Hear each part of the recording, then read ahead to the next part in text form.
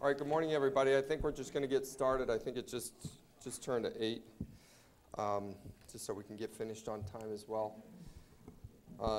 It's so nice to be able to give 2 talks within like a 4 or 5 day period. And I resisted the urge to talk more and elaborate on, our research in the RAVER and VEGF. We'll talk a little bit about amblyopia this morning. All right, so just kind of some of the basics about amblyopia.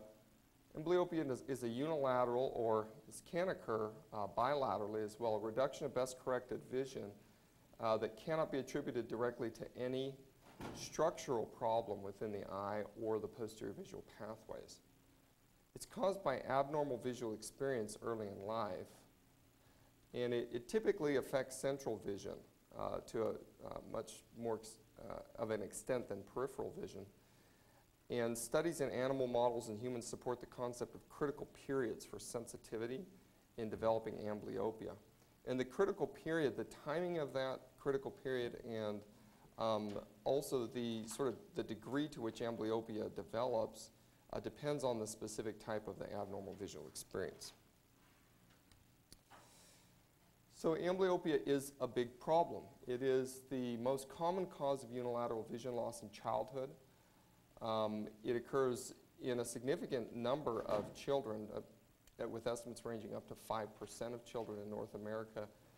It's the most common cause of monocular blindness globally, and untreated amblyopia is estimated to cause over $7 billion in loss of U.S.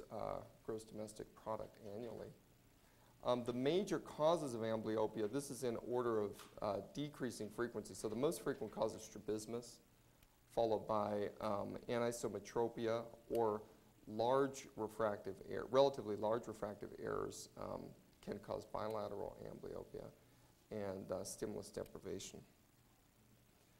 So one of the most distressing parts of amblyopia, if we think about it as eye care providers, is that in principle, most amblyopic visual loss, all of this visual loss that we talk about, should be treatable or reversible if it can be detected in a timely manner and appropriate interventions can be initiated and completed. Okay, so not only is it frequent, but it can cause severe vision loss.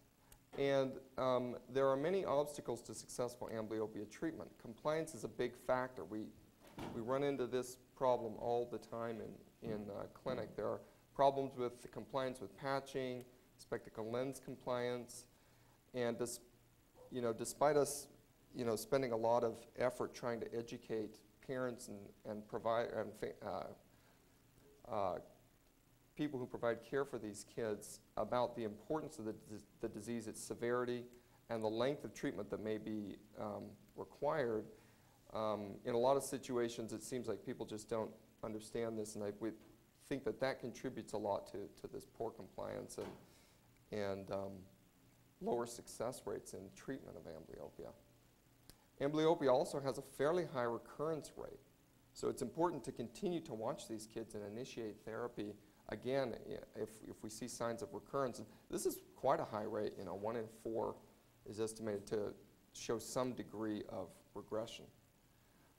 And unfortunately, this is the one of the real big problems, is that many cases go unidentified, right, until its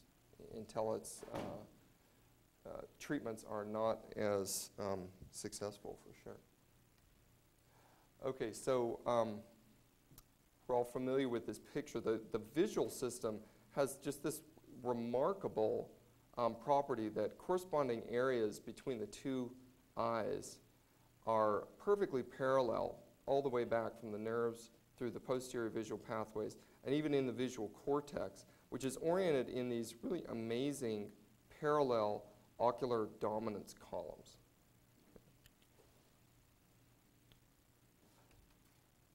Now, if we look at these ocular dominance columns,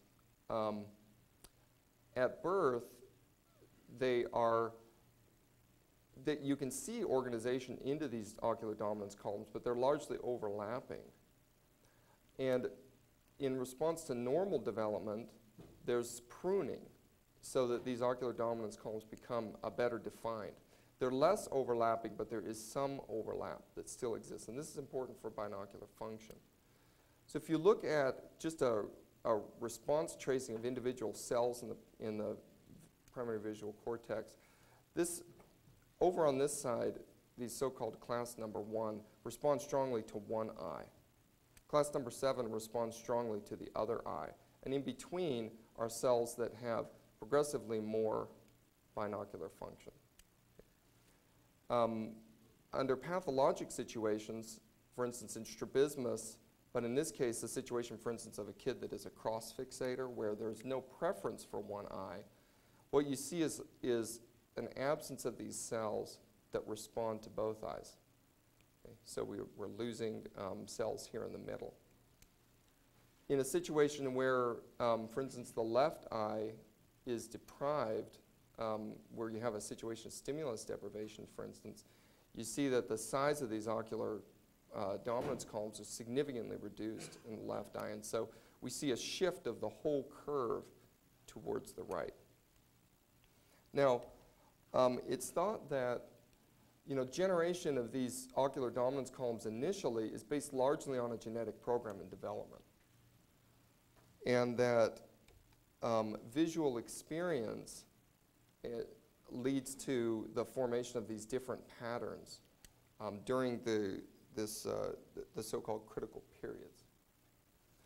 Now, an image that is just really striking and kind of reflects these changes. Let's see. We discussed the fact that these are also, this is kind of a direct reflection of changes in function of these cells and the actual signaling of these cells. And we can see that architecture also changes in response to amblyopia. Okay. So there are functional and architectural changes. So this is just a very striking picture. These pictures are taken from monkeys that were treated with radioactive proline in one eye that traced back to the visual cortex. You can see in a normal monkey, the lighter traces came from the proline, reflect the areas of the cortex stimulated by the eye that was injected with a radioactive tracer. You can see that the bright bands and the dark bands are just beautifully, evenly distributed across here. And in the situation where the fellow eye was subjected to stimulus deprivation, you can see this gross asymmetry in the width of the bands. Okay, so it's obvious from kind of the introduction that I gave that amblyopia is still a big problem, and there are some problems with our ability to treat it. So there's definitely a need for some new ideas and new treatments for amblyopia. So kind of what is out there? Well, active therapy is the idea that it's important for the amblyopic eye to be actively engaged when we're trying to get the visual cortex to kind of pay attention and rewire in response to this eye.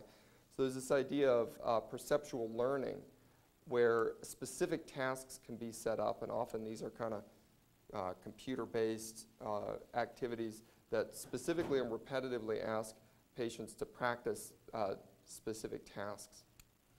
There have been some studies that have shown that video games specifically to suggest that video games can help increase the responsiveness of amblyopia therapy.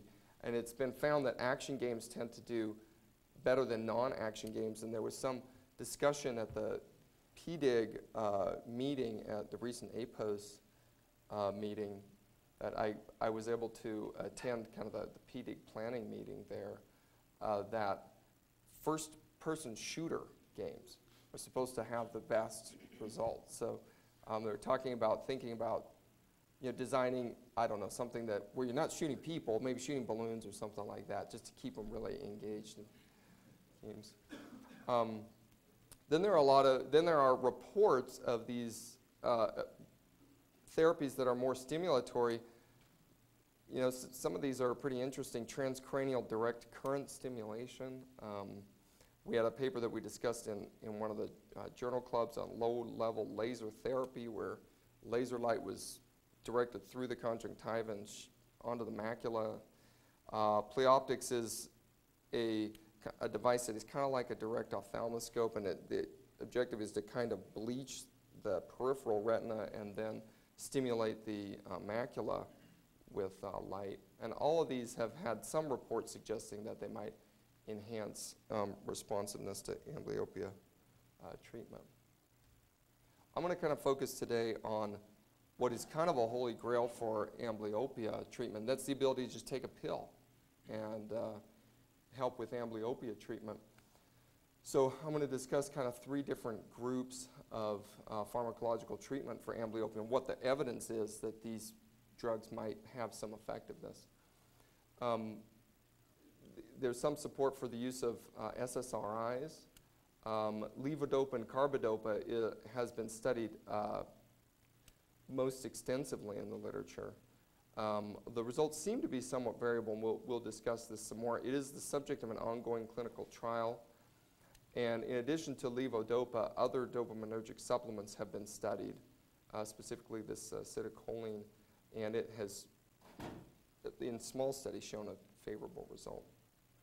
There's also some studies to suggest that acetylcholinesterase inhibitors might be of some use, and the use of Aricept is the subject of an ongoing clinical trial.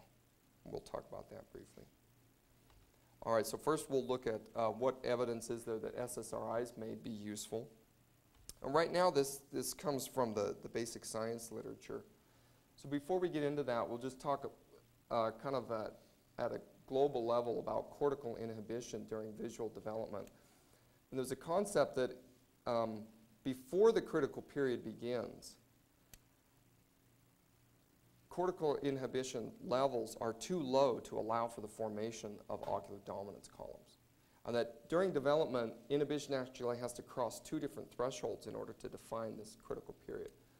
You have to have enough inhibition to allow for the pruning that is required for the formation of the ocular dominance columns. But in order to stabilize cortical circuitry, you cross a second threshold, and that makes it so that these ocular dominance columns are kind of set, and that is kind of how the critical period ends. Now, one particular neurotransmitter, gamma-aminobutyric acid, or GABA, is felt to be a very important inhibitory neurotransmitter in cerebral cortex. And a recent study looked at direct modulation of GABA in the visual cortex. And the way that was accomplished was a mini pump was implanted directly over the visual cortex of rats. And this mini pump injected a material called MPA. This is the proper name for it. It inhibits the activity of the enzyme responsible for synthesizing GABA. And so 7 days after this mini pump was implanted, you can see the GABA levels were significantly decreased relative to control. And then they turned it off after 7 days. And immediately the levels of GABA came up. So here they were able to really tightly control the level of expression of this neurotransmitter within the visual cortex. So this is just kind of an outline of one of the experiments that was done here in this paper. So this just depicts kind of the critical period for the rat model system. And in this case, they implanted the mini pump at a stage that is well beyond the critical period. So this is essentially like an experiment in adults. And then they subjected these mice to monocular deprivation. So in a normal situation, here we're looking, this is similar to what we were looking at before with the response of individual cells. And this is kind of the ocular dominance score within the visual cortex. In the normal situation, monocular deprivation in adults doesn't shift ocular dominance because there is no plasticity in adults. And you can see this is just a cumulative curve of ocular dominance scores. It's kind of a summary of these graphs here. In the presence of this GABA synthase inhibitor, so when we decrease GABA levels, we see a shift away from the occluded eye, and that's reproduced here. So this shows that by directly modulating levels of the neurotransmitter, we now induce plasticity in adult mice, or rats actually in this study. So there's some evidence that if we can modulate this neurotransmitter, we can change plasticity of the visual cortex. However, there are some problems with direct targeting of GABAergic signaling. There's specific concerns over proconvulsive side effects, and so there's not really a great drug to think about for modulating GABA directly right now. However, indirect modulation of GABA signaling may be possible. So these inhibitory interneurons in the visual cortex that are GABAergic signaling are known to be modulated by brainstem pathways that use other neurotransmitters, including noradrenaline, serotonin, and acetylcholine. So we know that we have medications, the SSRIs, that already target serotonin. So a study was done to see if we can utilize these neuromodulatory pathways to kind of get at this inhibitory circuitry within the visual cortex. So the experiments that were done were long-term monocular deprivation that spanned the critical period. And then towards the end of this monocular deprivation, well beyond the critical period, this is essentially in adults, they were treated with an SSRI or with a control. And kind of midway between this treatment, this eye was opened and kind of a patching type therapy was initiated. And then when that was completed, they had some measures of visual function. Okay? These are actually just lid suturing in order to do the deprivation and the patching. And this long-term, this was considered long-term treatment with an SSRI, was 4 weeks in this model. What was found that if you look at measures of visual acuity, first of all, in control mice where you're just treating with a placebo, you see that the deprived eye loses visual acuity, and that that's just stimulus deprivation amblyopia. However, treatment with fluoxetine restored this visual acuity, and that was found whether the visual acuity was measured using electrophysiologic mechanisms or using behavioral measures. Okay? And they went ahead and looked also specifically at GABA levels within the visual cortex and found that, yeah, it looks like modulating these brainstem pathways indeed did change the levels of GABA within the visual cortex. So this mechanism appears to act through this inhibitory neurotransmitter.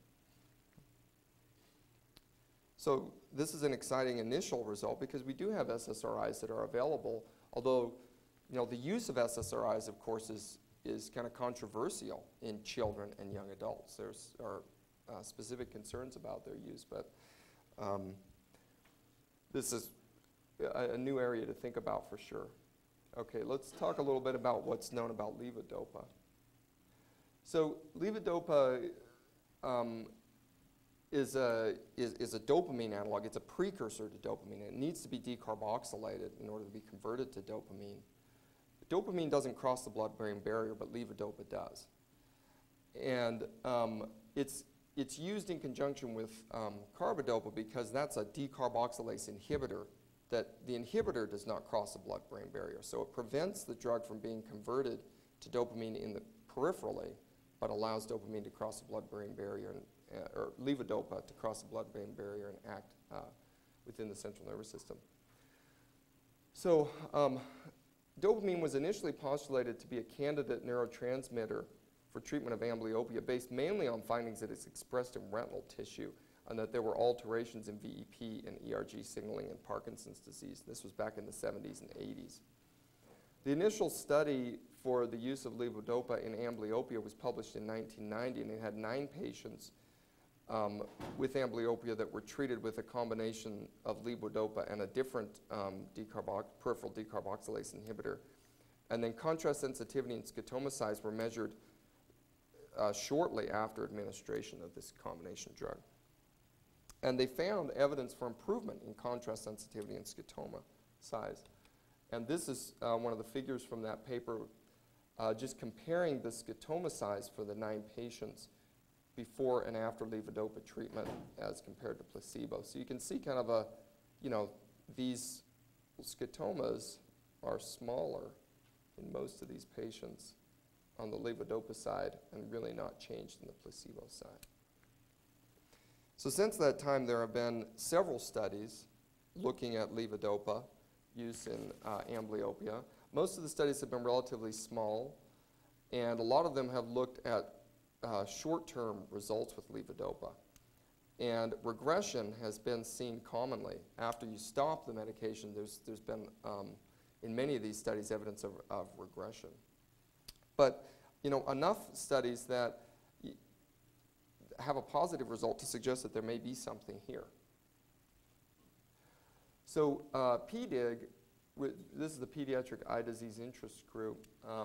It's a collaborative group within pediatric ophthalmology, which is really just a fantastic group for designing and carrying out clinical studies in pediatrics, has already completed an initial levodopa safety study. And this enrolled 33 children aged 8 to less than 18 years old. Inclusion criteria included vision in the range of 20/50 to 2400, specific history of strabismus or anisometropia. These patients had to be carrying out patching therapy for at least 2 hours a day at the time of enrollment and have shown no visual improvement, kind of a stable situation in the amblyopic eye at that time. And their vision in the fellow eye had to be better than 20/25. So this is the way the study was designed. Patients continued the patching that they had to be doing at the time of enrollment, and they were split into 2 groups, high dose and low dose. They continued this dosage for 8 weeks, and during that time period they had some clinic visits and some phone calls to kind of assess any side effects that might be related to the treatment. Then they tapered the levodopa over 1 week, and then they had their final primary outcome visit, and then 10 weeks later they had a final follow-up visit. So what did this study show? This is kind of a large table. We're just going to kind of focus down here on the results. First of all, these are the columns that would show that they worsened in terms of their vision, and there was almost none that worsened. There were several patients that did better. At the 4-week dose, this is right in the middle of their levodopa treatment, we saw that there was kind of a mild trend towards some improvement, and this 95% confidence interval did not cross 1. 9 weeks later, this is right after the point that they'd completed, or 9 weeks after initiation, so this is right at the point that they completed the taper.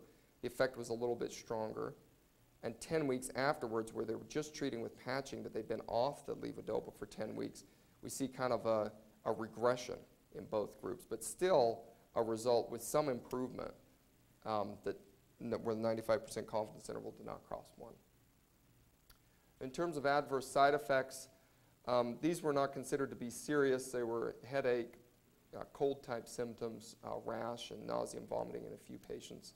And no patients discontinued the medication during the study. So based on this result, a decision was made to proceed with a larger randomized placebo-controlled study. And that's currently in the recruitment phase. The overall design is very similar to the inclusion criteria that we already mentioned in the safety study, except the age range is a little more restricted, 7 to 13 years. At randomization, patients will be placed in either a group that where treatment consists of patching plus the levodopa-carbidopa combination, and they decided to go with the larger, with the higher dose based on the safety study because that was reasonably tolerated. The other group is patching plus placebo. They're going to be treated for 16 weeks with some phone calls and visits interspersed between there, and with a 2-week taper, and that'll be the primary outcome. At that point, they'll ask whether or not there was improvement in vision in the amblyopic eye. If not, these patients will stop. If the answer is yes, they'll restart whatever treatment arm they're in for an additional 8 weeks with another assessment. And in the levodopa group, there'll be an option for the patient to proceed for an additional 13 weeks. In the placebo group, they'll continue with the placebo treatment for 8 weeks, and then they'll be unmasked and given the option to be inserted back up here into this arm and have the levodopa treatment, see how they do. The enrollment goals are, the goal is to enroll at a 2-to-1 ratio with at least 92 patients in the treatment arm and 46 patients in the placebo arm. And at the PDIG meeting, they were saying that hopefully they'll reach this enrollment goal, within about a year or so. All right, so that's kind of where we are as far as levodopa. So what evidence is there to support acetylcholinesterase inhibitors? From the basic science side, there was a recent paper here published a couple years ago to support the possibility of utilizing this pathway. A beautifully designed genome-wide screen was carried out to look simply at factors that were expressed at higher levels in the visual cortex in adulthood relative to the critical period. And they used a transcriptome-based approach here. One of the genes that they pulled out is a gene called LINX1. And here we're looking at protein and mRNA expression levels of the gene within visual cortex. And this is just a stain for this LINX1 protein within the visual cortex. LINX1 is an endogenous prototoxin that's similar to bungarotoxin and stink venom. And it binds to and inhibits an acetylcholine receptor.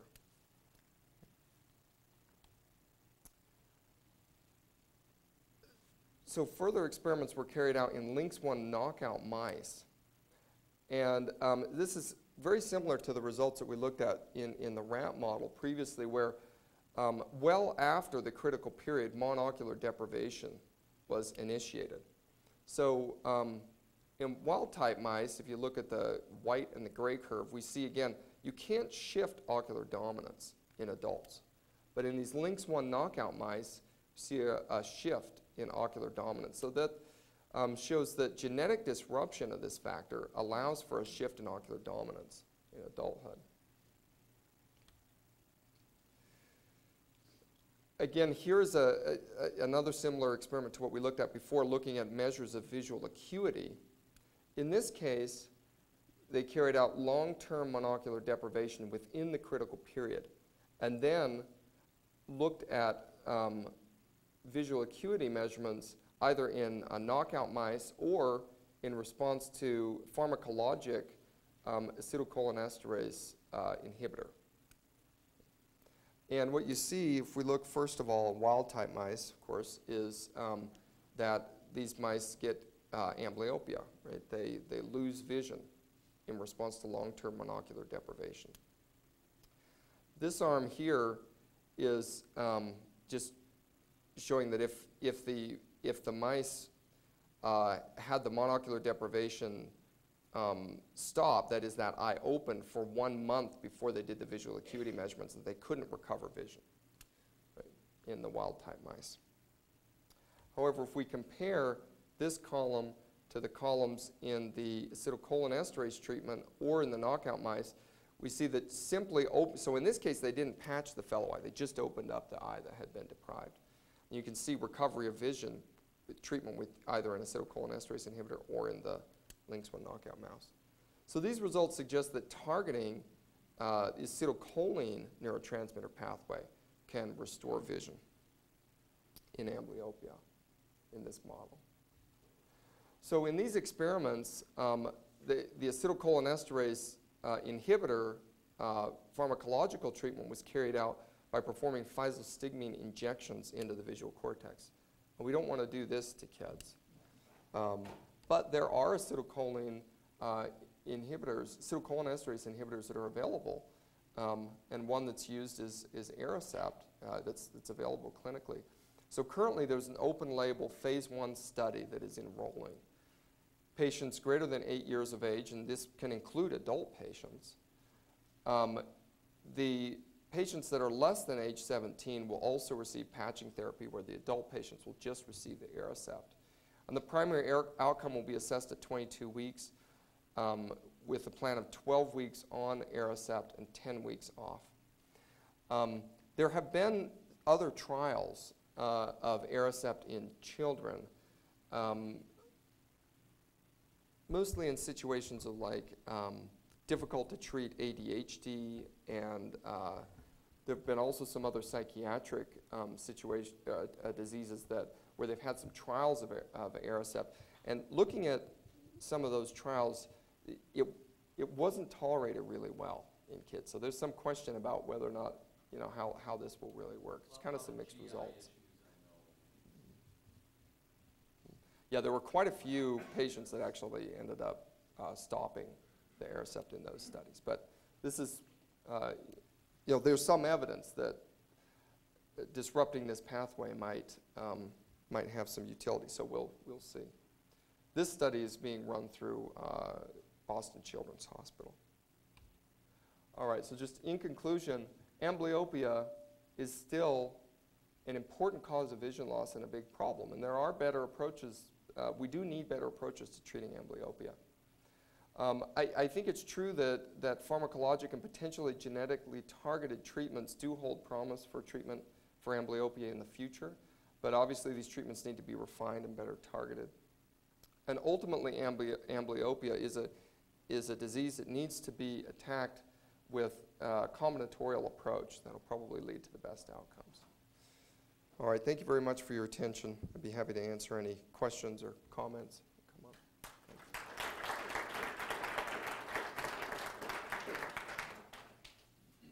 So Derick, Mm-hmm. I mean, it's pretty obvious on some of these anecdotal, unusual patient histories that some, even naturally, some people have unusual processes. I had a patient who was 2,300 amblyopia from one eye, and loss was 20/20 on the accident, and loss of his one book, 21.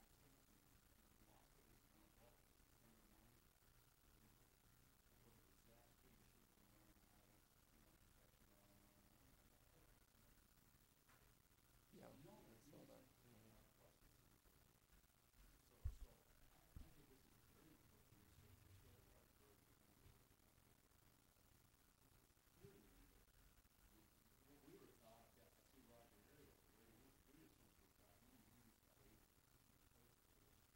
Mm-hmm.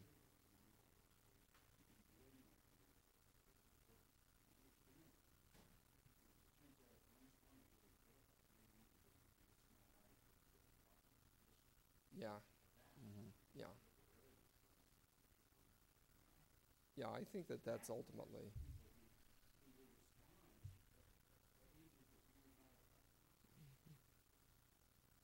Yep. Yeah.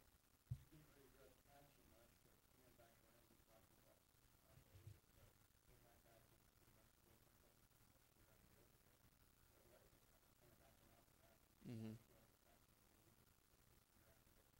Yeah. Mm-hmm. Yeah. Yeah, and that's been one of the great things about the PDIC group is they've been able to design some nice studies to address those specific issues. You know, how much patching do you need? Do we see improvement with lower levels of patching? Do we see improvement with other types of treatments like you know, atropine and things like that? Mm-hmm. So there are a lot of options out there, and you don't necessarily have to try to push for full-time patching. Okay. Oh, sorry, Dr. Warner.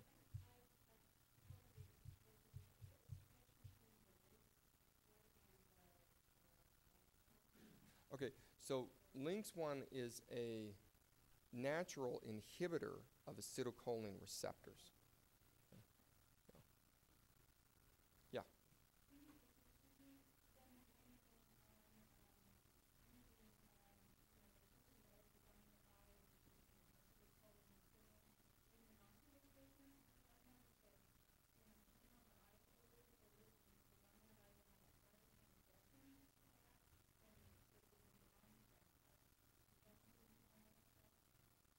No, I think it's very, very early in terms of the research in that area. But that, you know, that could be a possibility, thinking about supplementing or treating patients that run into that situation.